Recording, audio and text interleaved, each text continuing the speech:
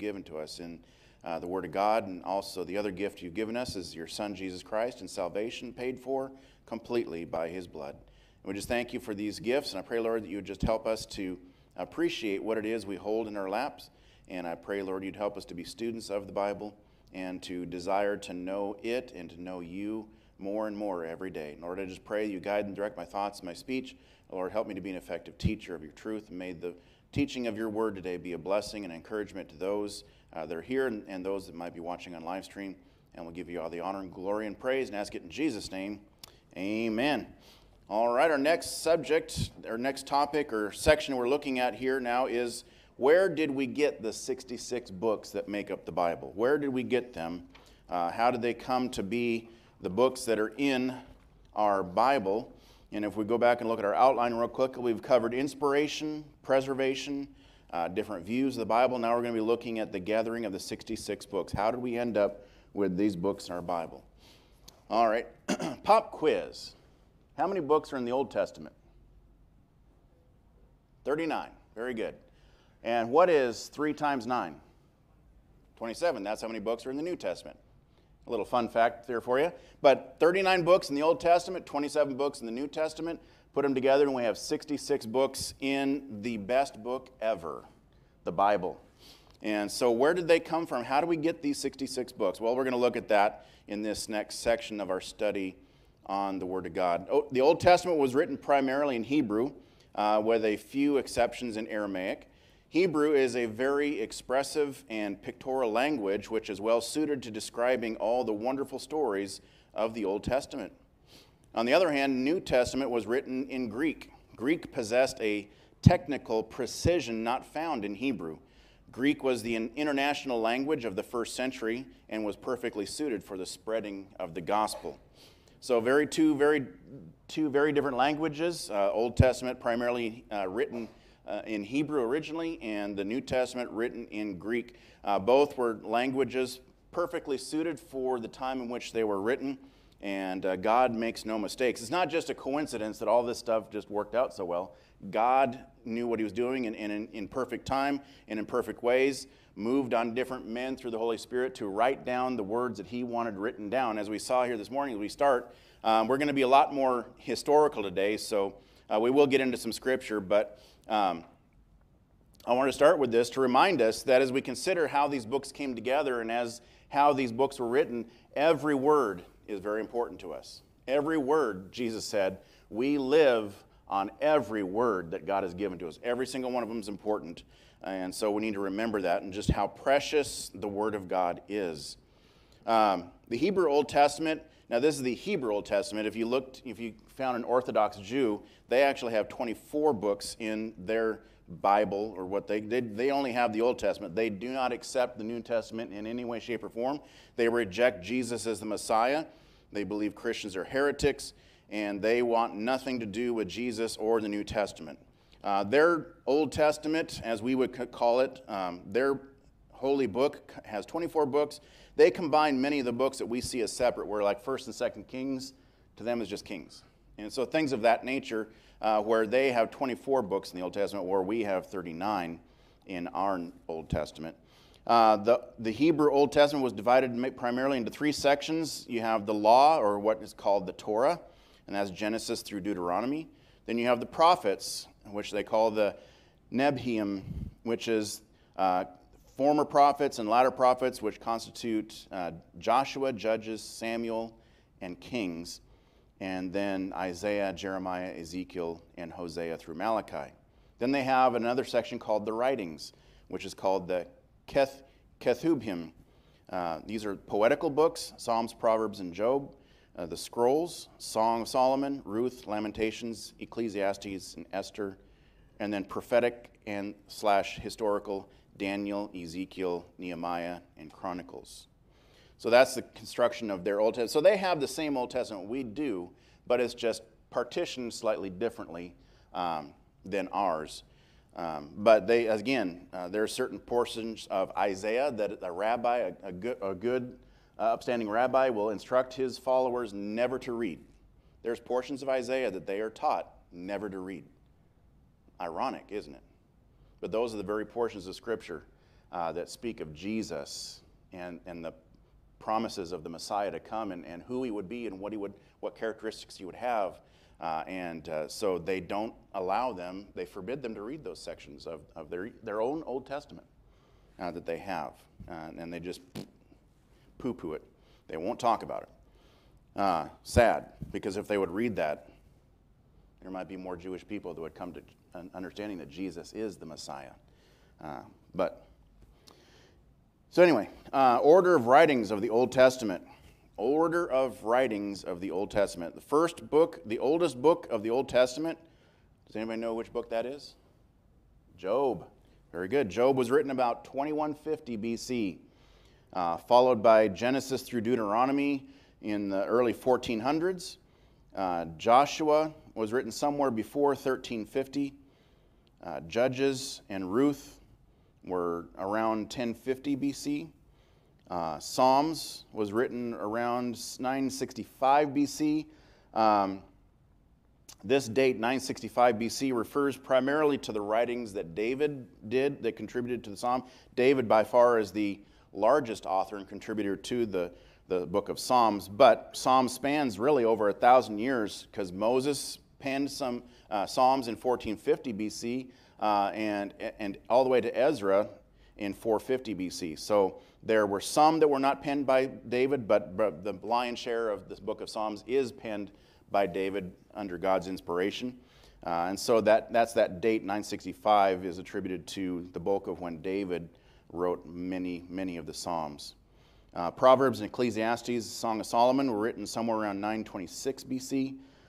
Again, this date refers to Solomon and the bulk that he contributed to the book of Proverbs and Ecclesiastes, Song of Solomon. But there were some Proverbs that were added later by Hezekiah. It's around 700 BC. So then we come to 1st and 2nd Samuel, which was written around 925 BC. 1 Kings, 1 Chronicles, around 848 BC. And we have a couple different things here. Materials were gathered. These were the materials gathered by this time. Jeremiah and Ezra finished Kings at the start of the Babylonian captivity, and then they finished up Chronicles near the end of the Babylonian captivity. So we have 70-year Babylonian captivity. Jeremiah and Ezra worked together, and during that captivity, they compiled what we know now as 1st and 2nd Kings at the beginning part of that captivity, and then 1st and 2nd Chronicles near the end of that captivity. Then we have Obadiah in 848 BC, Joel in 835 BC, Jonah 780 BC, Amos 765 BC, Hosea 755 BC, Micah 740, also Isaiah in 740 BC, Nahum 650 BC, Zephaniah 630 BC, Habakkuk 620 BC, Jeremiah and Lamentations and 2 Kings 605 BC, Ezekiel 593 BC, 2 Chronicles sometime before 539 BC, Daniel 538 BC, Haggai and Zechariah 520 BC, Esther 476 BC, Ezra 450 BC, Nehemiah sometime after 445 BC, and then Malachi in 432 BC. And that concludes the Old Testament books. So these were all the different books written and when they were written. Something you don't see much anymore when you read articles, you don't see BC or AD anymore. What do you see? BCE and CE. Does anybody know what that means? Yeah, Common Era and before Common Era. See, even in our culture today, they're trying to get rid of Jesus. Because BC means what? And what does AD mean? Anno Domini, which means in the year of our Lord. Sometimes you read older writings and it say in the year of our Lord 1722. You know, that's a Latin word, Anno Domini, which just means in the year of our Lord, or AD. A lot of people think it's after death, and it's about that same time frame. But understand, for a long time, even our dates were governed by Jesus. If you look at If you look at the word history, what's right in the middle of it? T, the cross. And it's his story. And so for a long time, our society dated things based upon the Bible. But now, man is smarter, and so they want to get away from that, and they think that they just want to get away from all that. And we see it's working so well in our society since we got rid of the Bible in the schools and got rid of the Ten Commandments hanging on the walls of the schoolhouses. It's working swimmingly, isn't it? Maybe not. All right, so these Old Testament manuscripts, where were they kept? The pre-Babylonian captivity, these Old Testament scriptures were kept near to the ark, near to or close by the ark, where the priest could have access to them. And then during the Babylonian captivity, tradition holds that Daniel collected and preserved the scriptures and made sure that they were not damaged or destroyed.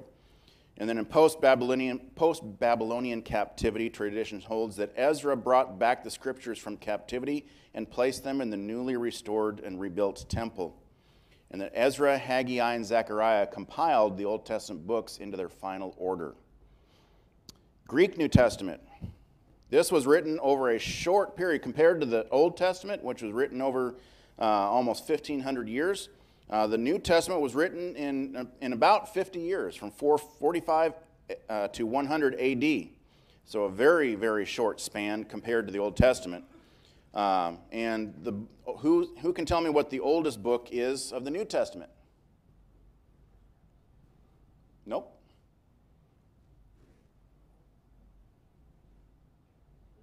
Nope. James. Galatians is close. James was the first New Testament book penned by James in 45 A.D. Galatians followed shortly after that in 49 A.D. 1st and 2nd Thessalonians were written in 51 A.D. 1 Corinthians was written in 55 A.D. 2 Corinthians 56 A.D. Romans 57 A.D. Luke 59 A.D. Acts 60 A.D. Philippians, Colossians, Ephesians, and Philemon were written during a time span of 60 to 62 A.D. 1 Timothy was written somewhere in the time frame of 62 to 63 A.D., as well as Titus. Matthew and Mark were written in 63 A.D. Hebrews was penned sometime in the period of 59 to 69 A.D. 1 Peter, 64 A.D. 2 Peter, 67 A.D. 2 Timothy, Paul's last book, was 67 A.D. Jude, somewhere between 66 and 80 A.D. Gospel of John, 85 to 90 A.D. 1 John, 90 to 95 A.D. 2nd and 3rd John and Revelation, sometime between 90 and 96 A.D. And then that is the conclusion of the New Testament. So very, very short time span of the writing of the 27 books of the New Testament as compared to the Old Testament. So, once all these books were written, how did we come to have these 66 books in the Bible? Because these were not the only writings that were out there. There were other writings too, and we'll cover that here in a little bit. But the determination of the canon, how did that come to be? What does canon mean? It does not mean a big steel tube where you shoot things out of. Canon is in ecclesiastical affairs a law or rule of doctrine or discipline enacted by a council and confirmed by the sovereign, a decision of matters in religion, or a regulation of policy or discipline by general or provincial council. So, groups of people that had knowledge and understanding of what they were making decisions about got together and decided. As we saw here, we have the Old Testament being compiled and gathered together by prophets of God. Ezra, Haggai, and Zechariah, prophets of God, and we have books of the Bible that God inspired them to write, but they were God's prophets, God's speakers of His truths, and God used these prophets, these men of God, to compile and gather together the 39 books that we have, or that we know of in the Old Testament.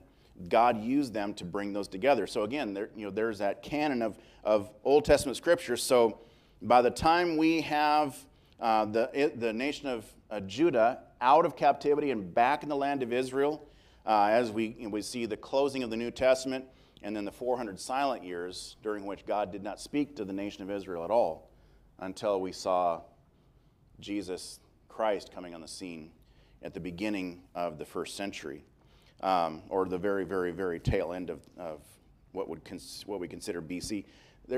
Different scholars argue about that, but he was probably born sometime between 3 BC and 1 AD, somewhere around that time frame. But all during that time, Malachi was written in 432 BC. That was the last book of the Old Testament written, and then there was 400 years. And we've talked about this before. America hasn't even been around for 300 years. Just think about all the history that we know of our own nation. We think back to 1776 and just think like, man, that is so long ago. Imagine never hearing a message from a messenger of God for 400 years. But during that time, they did have the Old Testament. So that was settled quite a long time ago. And so then we come to the New Testament, and we would need a canon or a group of people that would agree on what books needed to be included in what we now know today as the New Testament. So what would they do? What things would they be involved in as far as trying to understand which books should be included and which books should not be included in the New Testament, what we know as the New Testament? Well, there was tests. There was tests that they would issue against the different writings as they considered what books were to be considered in the canon of the New Testament. First one was authorship. Authorship. Was the book written by an apostle or someone under the authority of an apostle? Now, why are apostles so important? Take a look at Luke chapter 6 and verse 13. Luke chapter 6 and verse 13.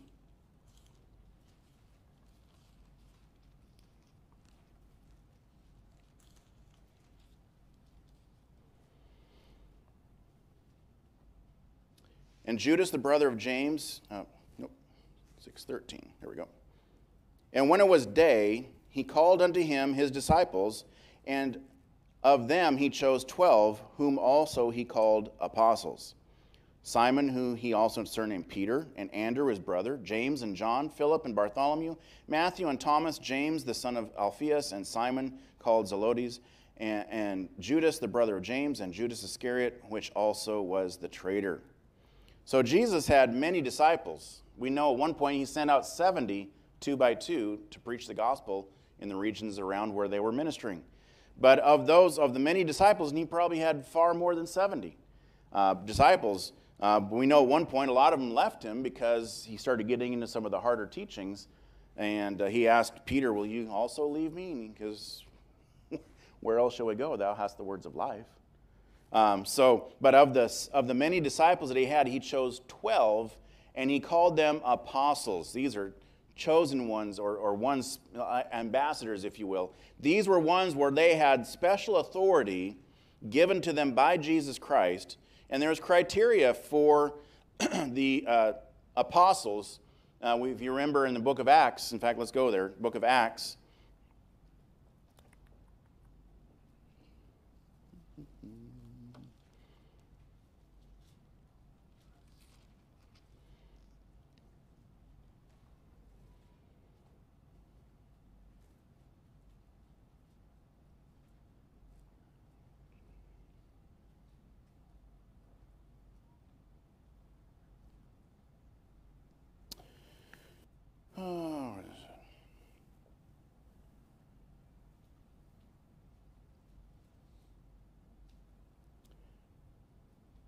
Verse number 15, Acts 1:15. And in those days Peter stood up in the midst of the disciples and said the number of names together were about 120. Men and brethren, this scripture must needs have been fulfilled, which the Holy Ghost by the mouth of David spoke before concerning Judas, which was guide to them that took Jesus. For he was numbered with us and had obtained part of this ministry. Now this man purchased a field with the reward of iniquity, and falling headlong he burst asunder in the midst, and all his bowels gushed out. And it was known unto all the dwellers at Jerusalem, insomuch as that field is called in their proper tongue Al-Kedama, which is to say, the field of blood. For it is written in the book of Psalms, let his habitation be desolate, and let no man dwell therein, and his bishopric let another take. Wherefore, of these men which have companied with us, now pay attention, have companied with us all the time that the Lord Jesus went in and out among us, beginning from the baptism of John unto the same day that he was taken up from us, must one be ordained to be a witness with us of his resurrection. And they appointed two, Joseph, called Barsabas, who was surnamed Justus, and Matthias. And they prayed and said, Thou, Lord, which knowest the hearts of all men, show whether of these two thou hast chosen, that he may take part of his ministry and apostleship, from which Judas by transgression fell, that he might go to his own place. And they gave forth their lots, and the lot fell upon Matthias, and he was numbered with the 11 apostles. So Matthias replaced Judas as the 12th apostle that Jesus had selected. Notice here the requirements. He had to have somebody who had been baptized by John, and somebody who had accompanied with Jesus and heard his teachings specifically. It's very important to understand, because in today's culture, you might meet somebody knocking on a door or talking to somebody, and they might start talking about their apostles. Mormons believe that they still have apostles today, which would be the leadership of the Church of Latter-day Saints, the Mormon Church. But here's a problem. This is the biblical requirements for an apostle. Somebody chosen by Jesus, somebody who's walked and listened to Jesus, and somebody baptized by John. You might say, well, what about Paul? He's an apostle too, but he wasn't baptized by John. No, but he was baptized by a church member from Antioch. He was a special apostle for the Gentiles. These 12 were the 12 that Jesus chose out of the stock of Israel. Even though Paul was Jewish, Paul was given the special ministry of going to the Gentiles, though he still had a passionate zeal for his people to get saved. His primary mission was to non-Jewish lost people. These 12 apostles, who were also Jewish, their primary focus was to the Jewish nation. And so there are specific requirements for apostleship, but here's the thing. Paul was specifically called by Jesus on the road to Damascus. Jesus called him. Jesus told him where to go, and then sent someone from the church to baptize him scripturally, properly, according to Scripture. And so we see here that not just anybody can be an apostle.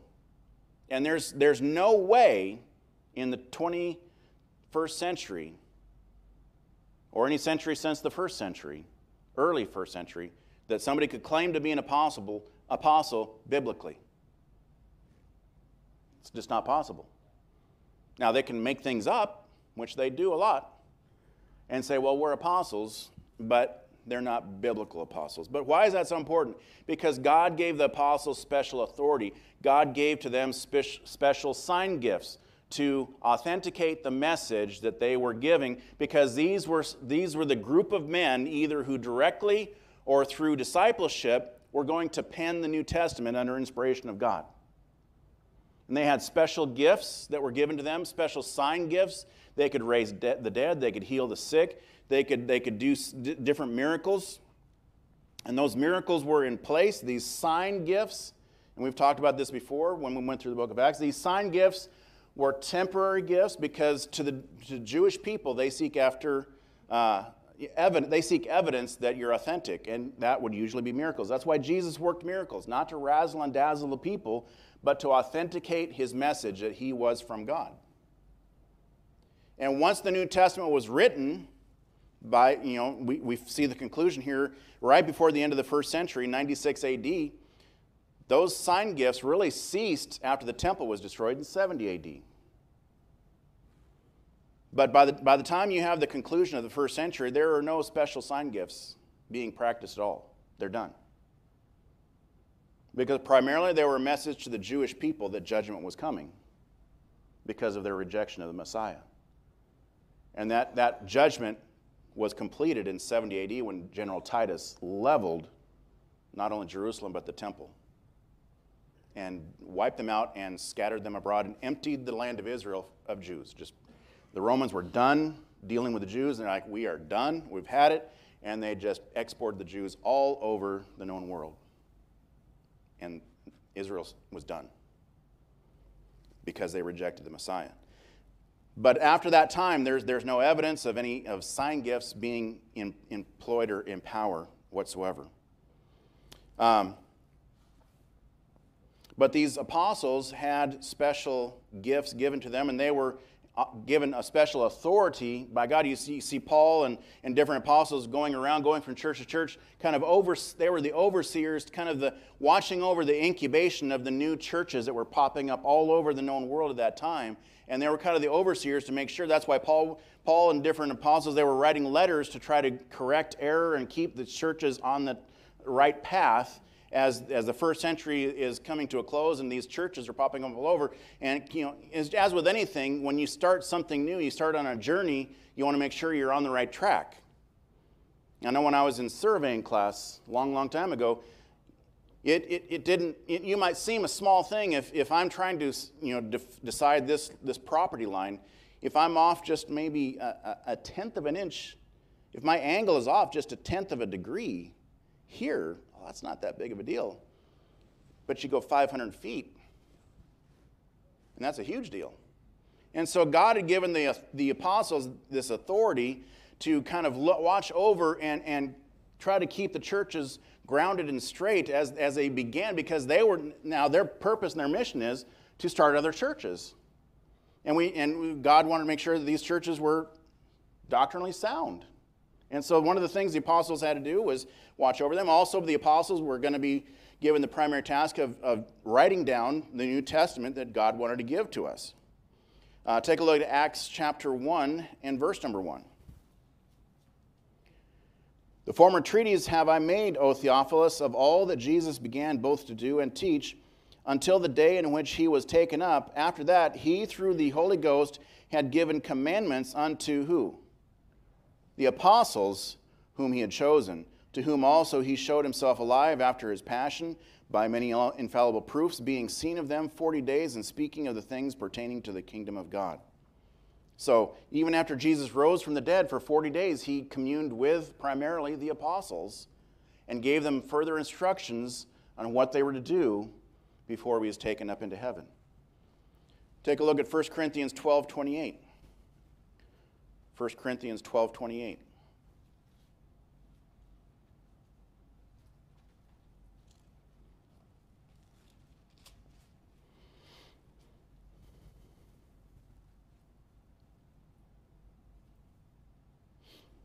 Paul here writing to the church at Corinth, verse number 27 says, Now ye are the body of Christ, and members in particular, and God hath set some in the church, first what? Apostles. Secondarily, prophets. Thirdly, teachers. After that, miracles and gifts and healings, helps, governments, diversities of tongues. Are all apostles? Are all prophets? Are all teachers? Are all workers of miracles? So there's different groups of people given to the churches, but first of all, apostles. They were the ones that God had given that authority to watch over the churches and ensure that they were being started correctly and of that nature. But also God used many of the apostles to pen different books of the New Testament. So one of the first tests was the author either an apostle or somebody who was a disciple or follower of an apostle, somebody who was under their authority, somebody who had the watchful eye of an apostle, either an apostle directly writing a book, like we have Matthew, John. These were apostles, and they penned books. Paul was an apostle, and he penned half the New Testament under inspiration of God. But some authors were not apostles, but they were in company with the apostles, and the apostles were watching over them. And understand that these books were written and completed while there were still living apostles and first-generation disciples of the apostles still living by the time you have the completion of the entire New Testament. So that if there were things that were amiss, or a writing that was not correct, or a writing that had errors or had false doctrine in it, there were living, breathing people who either had the authority or were disciples of those that had the authority to look at a writing and say, that does not mesh with the doctrines and teachings of Jesus Christ. Because either I heard it personally as an apostle, or I heard it from my teacher who was an apostle, and that's not going to fly. That's not Scripture. So very, very important to understand, because you're going to hear a lot of people say, well, some of these books weren't written until 150, 200 years after Jesus lived and died. That's a lie. All these books, and that's why it was written so quickly, because all these books were written under the guardianship and authority of the apostles to make sure that what we have in this Bible today is Scripture and not just a bunch of fanciful stories. Test number 2. What did the local church think of these writings? What did the local churches think of these writings? Were they accepted within the circle of local churches? Now, you might ask yourself, well, which churches? Well, in the first century, there was just churches. It's not like we have today in our culture where we have the Baptist churches and the Lutheran churches and the Presbyterian churches and the Methodist churches and the Assembly of God churches, and on and on and on we go. Back in those days, it was just the church at Corinth, the church at Philippi, the church at Jerusalem, the church at Rome. They were all the same. It's not until you get to the 2nd and 3rd centuries where you begin to have splits between churches, and there's the irregular churches, which eventually coalesced into what became known as the Catholic Church today. But you just had churches. They all had the same doctrine. They all had the same Bible. They all had the same beliefs. They were just churches. Wouldn't that be nice? There's so much confusion out there today, and why is that? Because Satan is a master of confusion. He cannot defeat the church, so he will just muddy the waters regarding church, much like the Word of God. He can't ever get rid of this book, but he can certainly confuse the daylights out of people regarding the book. Yes? Just a point in that regard, Luke's gospel. Luke was never an apostle. Right. And yet the book that he wrote was accepted as true. Yep. And he accompanied with Paul on many of his journeys. So, Also, with regard to Mormons, now Joseph Smith claims to have had a vision in 1820, 30, around there someplace, that Angel Moroni came and showed him where these golden tablets were. Yep. Directed him to this hill and to this specific place, and Joseph Smith went there. I found what I've been looking for, and all this kind of stuff. But the deal is, those tablets were mysteriously back up in heaven. You don't have that can't corroborate it. that corroboration where you can go back and look at that. Yep. There's plenty of scriptures that we can look at today to corroborate that. Well, you think of the Dead Sea Scrolls too. Yep. You can go back and look at those scrolls and what we have today, and you'll find essentially the same thing. Absolutely. Many times people talk about, how many have read some of Shakespeare's writings? Now, people accept that as Shakespeare's writings. There's no doubt, there's no arguments, and there's no qualms. Understand, we have barely any of the original writings of Shakespeare, but it's accepted as fact. We have hundreds and hundreds of times more manuscript evidence to back up the King James Bible. But yet people scratch their head and go, well, I'm not so sure. It's just it's a heart issue. I don't want to accept that this is true, because if I accept this is true, then I'm accountable to an authority, and I don't want to be told what to do. I want to do what I want to do. That's one of the primary genesis of evolution. Understand, Charles Darwin was exceptionally bitter towards the Bible and Christianity. And he concocted a system whereby he could explain everything that we see without God. And how many millions upon millions of people are in hell because of the teachings of Darwin. It's wicked. It's spiritual warfare. But yes, we do not have a blind faith in holding to the King James Bible. We do not have a blind faith in believing that the 66 books of the Bible are God-inspired scripture. We have many times over evidence to back up our faith. It's not a blind faith. It's a faith that we can have confidence in. It's a faith where we can be intellectually honest with people and say there is evidence to back up what we hold in our hands, that it is the Word of God, and that it's been preserved just like God promised to do down through the centuries, and it is intact, and it is what we should govern our lives and our churches by. Colossians 4:16. Colossians 4:16.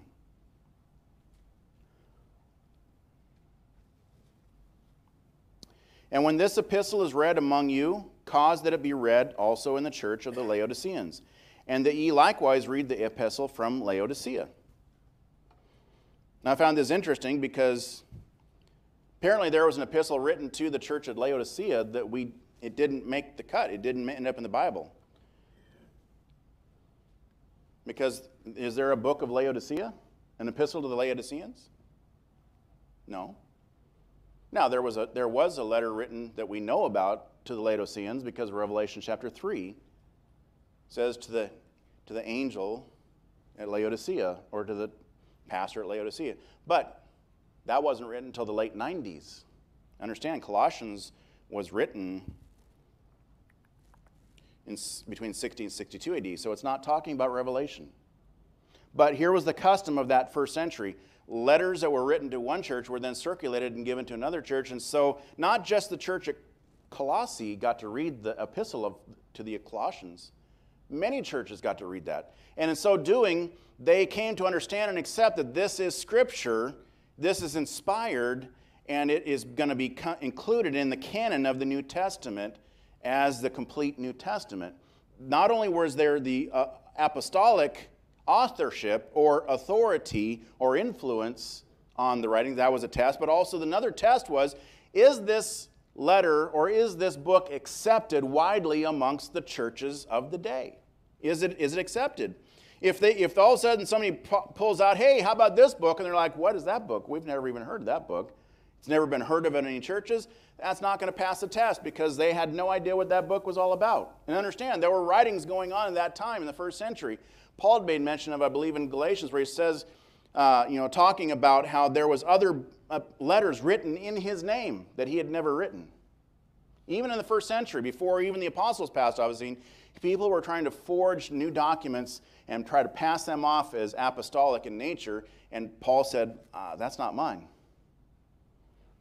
And so that not only was the apostles very integral in filtering through some of the writings to make sure that the legitimate ones got through, but the local churches played a part in making sure that that was right and that was so. Thirdly, church fathers' recognition played a part. Another test was the church fathers. Had the disciples of the apostles quoted from them at all? What was their opinion of them? Case in point, Polycarp, a disciple of the apostle John. We can read the writings of Polycarp, and he quotes many of the writings of the apostles and quotes them in the different letters that he wrote and the different sermons that he preached. And so he's making reference to those writings bearing validity to them being Scripture. New Testament books were also vetted by the apostles and their first generation disciples personally. Test number 4.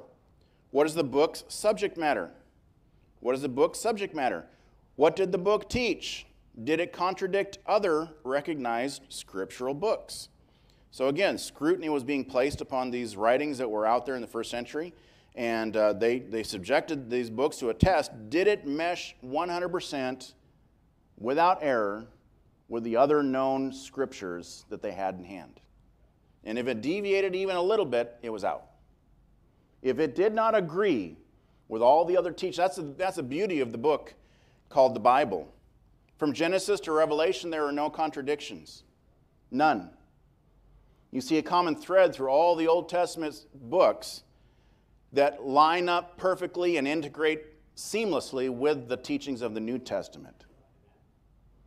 You have examples and pictures and illustrations in the Old Testament that are foreshadowings of the doctrines that we came to receive in the New Testament.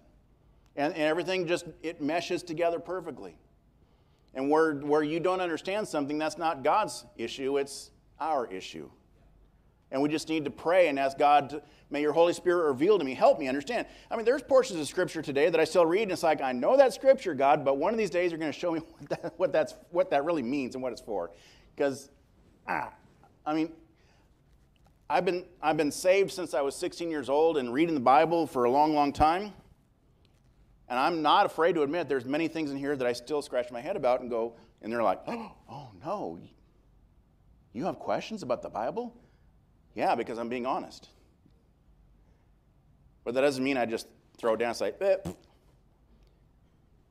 because the few things that I still struggle to understand pale in comparison to all the things that God has helped me to see, and it just bolsters my faith and strengthens my faith. Because I've seen God time and time again bless me as I read something and say, I need to obey that and apply it to my life, and God blesses. And God, does that mean I never have problems? Oh, absolutely not. The more you obey the Bible, the more problems you'll have. Because the world out there doesn't want you to live according to the Bible. And the enemy doesn't want you to live according to the Bible. So you'll have struggles, you'll have challenges. But the God of the Bible will be there with you. And the Word of God can be a comfort to you in those difficult times, in those challenging times. It's a win-win. The more you read the Bible, the better off you'll be. The better off you are, the more resistance you'll have from the enemy, which just drives you back into the book to get more comfort and get more knowledge, and you get a little bit stronger, a little bit stronger. And so it's a wonderful book. No book like it on the entire planet. Number 5, does this book, and good segue into that, do these books have the ability to inspire, to convict, and to edify the local congregations? That was another test that they put the books through. Do these books have the ability to inspire, to convict, to edify the people that read it and hear it? That is the test that they applied. And a large group of writings or books that did not pass the cut.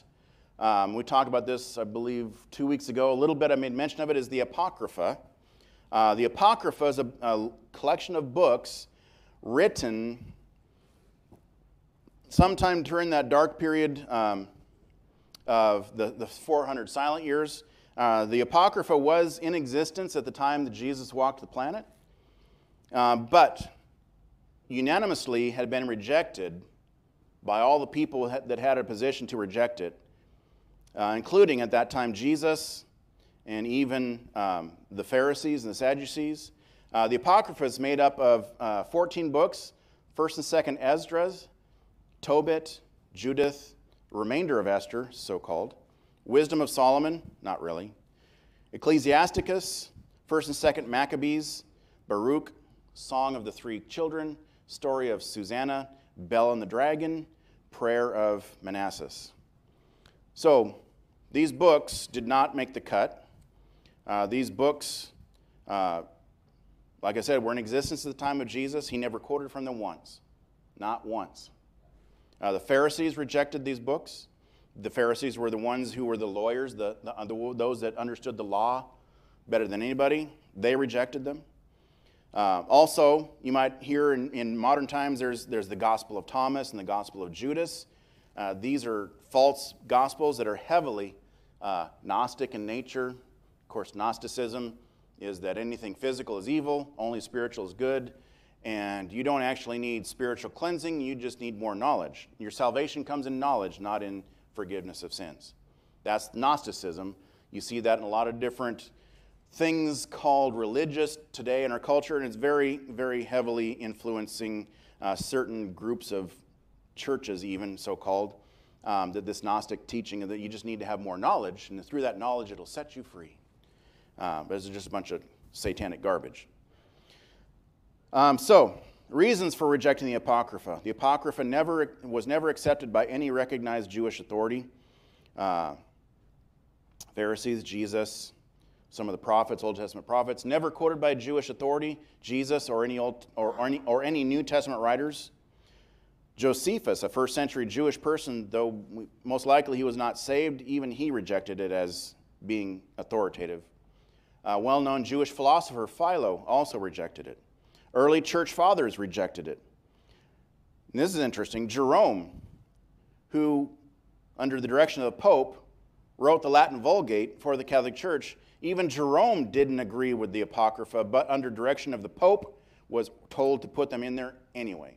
So in the Catholic Bible, all the books of the Apocrypha are scattered in and around the 66 books that we know. If you pick up a Catholic Bible, in there is 14 more books. Or in cases like the remainder of Esther is just kind of glommed on to the end of Esther there. But all throughout the Catholic Bible, you'll see these other 14 books, and they're used as authoritative scripture within the Catholic Church. None of these 14, this is interesting, none of these 14 books claim inspiration. Several books contain historical and geographical errors. No apocryphal book can be found in any listing of canonical books before the 4th century. So long after we had the complete canon of New Testament Scripture, not a single book from the Apocrypha ever showed up on any list, ever, for the first 4 centuries. So they were rejected. Now, and I made mention of this, and you might have seen it in some of the King James Bibles that Brother Walker had here. When the King James translators completed their work for just kind of cultural and historical significance, they included in between the Old and New Testament the apocryphal books. But they put them there all together in one place in the middle and made very clear that these were not scripture, but they were just doing it there, putting it there just for cultural purposes, really. But by the time they got to one of the editions, they had dropped out. They just like, no, we're taking them out because they're not scripture. But if you ever see like a facsimile of an original 1611 King James Bible, don't be shocked if you see the apocryphal books in between the Old and New Testament. They were not saying in any way that these are scripture. They were just, because even at that time, they were so widely accepted, because by the time you have Jerome writing the Latin Vulgate, which predates the King James Bible, it was very culturally accepted, and the Catholic Church was promoting that these are scripture. And so you got to understand, by the time you get around to the 1611, you know, the whole culture is just driven into their head, these are scripture. And it would have been a shock and dismay to see a Bible without those, so the King James translators put them in the middle just to scratch the itch of society, but they took them out eventually as they continued to update spellings and things of that nature, and had that early 1700 edition that got all the typesetting right and the spelling solidified and stabilized and all that stuff. By the time that happened, they're just like, yeah, we're taking it out because it doesn't belong in there in the first place. So that is how we came to have these 66 books in the Bible you hold in your hands. And Lord willing, next week we'll begin to dive into the manuscripts that underlie the English Bible that we have in our hands today.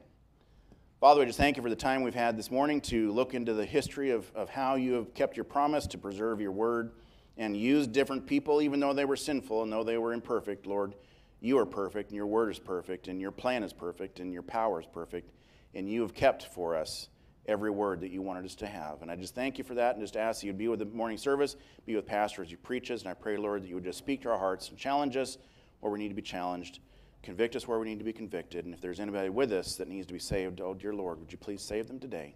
And we'll give you all the honor and glory and praise and ask it in Jesus' name, amen. You are dismissed.